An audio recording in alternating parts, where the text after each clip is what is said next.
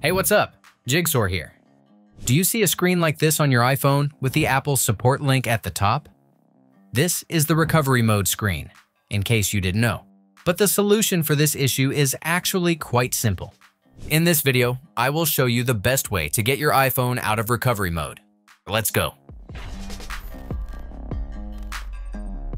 When you're trying to fix most common iOS issues, it's often much simpler to use a third-party repair tool. And this particular software I recommend offers a one-stop solution to fix problems like frozen screens, restart issues, and exiting recovery mode quickly without pressing any combination of buttons. Does this sound interesting? Then you can use my link below to download the software and enjoy a free trial the first time you use it. After you install the software on your computer, connect your iPhone using an original or MFI certified cable to make sure your device is recognized. For issues where your screen is stuck in recovery mode, this software offers two different ways to fix it.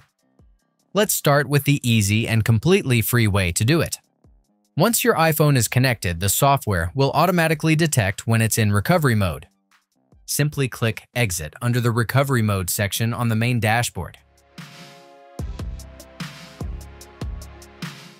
In about a minute, your iOS device will reboot to its normal state.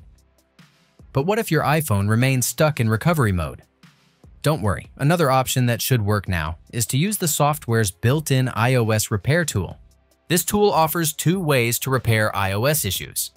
Standard repair deals with common and minor problems like the black screen of death or boot loops, which won't affect your data.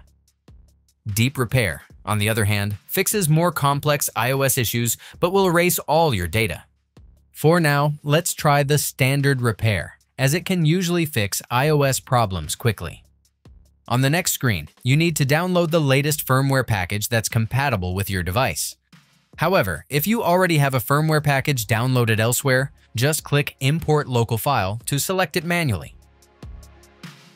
Keep in mind that the download may take some time depending on your internet speed, as the file is around 5 gigabytes.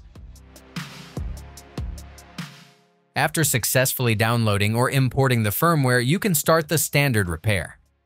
The entire process will take a few minutes, so please be patient. Once it's finished, your iPhone will restart automatically, resolving the issue while keeping all your data intact. If the initial standard repair doesn't work, you can try the process again until the problem is fixed. Or you might consider using deep repair for a higher chance of success.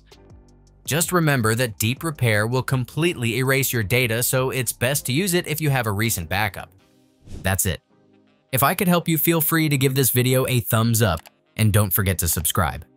If you have any questions about the video or want me to create a tutorial about another topic, leave a comment below. See you next time. Bye.